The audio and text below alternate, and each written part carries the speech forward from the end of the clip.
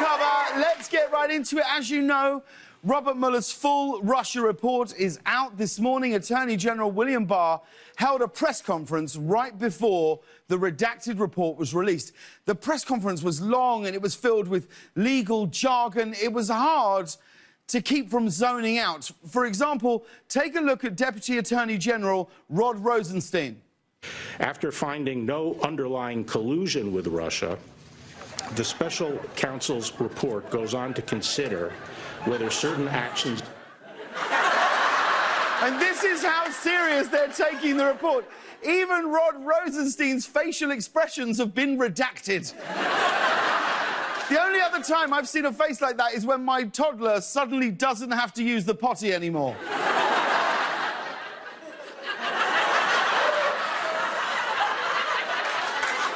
In response to the Attorney General's press conference, President Trump pinned this tweet to his account.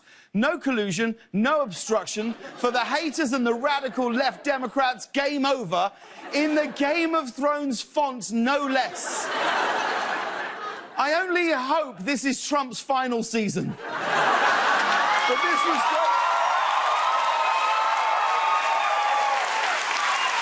This was great news.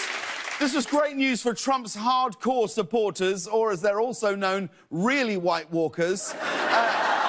Shortly after the press conference, redacted versions of the report were released, first to Congress and then to the public. So, of course, it was a media frenzy, and cable news put every reporter on it. Here's CNN and their massive panel of 9 people. It's basically CNN's version of Avengers Endgame. As the day went on, they just kept piling on more reporters. By the end of the day, the panel looked like this. So what's in the report? Apparently, Mueller's team found lots of evidence that Russia ran a massive online campaign, including hacking emails to undermine the 2016 election. Put it this way, Trump got into the White House about as legitimately as Lori Loughlin's daughter got into USC.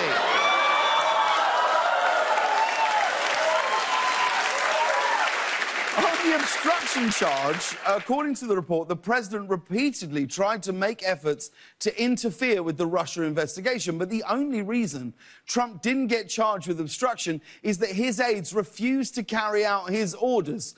Trump is so ineffective, he somehow managed to make his own campaign follow the law. I mean, forget colluding with the Russians, Trump couldn't even collude with his own staff. But charges or not, this is an unprecedented report that paints President Trump in a horrible light. His presidency is more than likely going to survive, but according to the report, even he didn't think that would happen. After Mueller was appointed as special counsel, Trump apparently said, "Oh my God, this is terrible. This is the end of my presidency. I'm..." Which I think we can all agree is clearly the words of an innocent man. Trump thought it was the end of his presidency. Unfortunately, as usual, he was completely wrong. And finally, I want to address this today to celebrate his apparent victory. President Trump tweeted out a video, and, well, I'm not sure I like it. This is the actual video posted today by the President of the United States. Have a look. That's your headline. Report, no collusion. The Russia investigation is finally over. The news caught many people by surprise.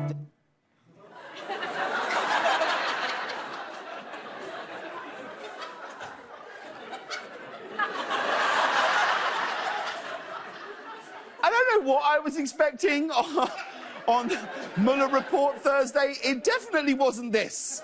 You know, I guess this does explain why I got an amazing job offer from Fox News today.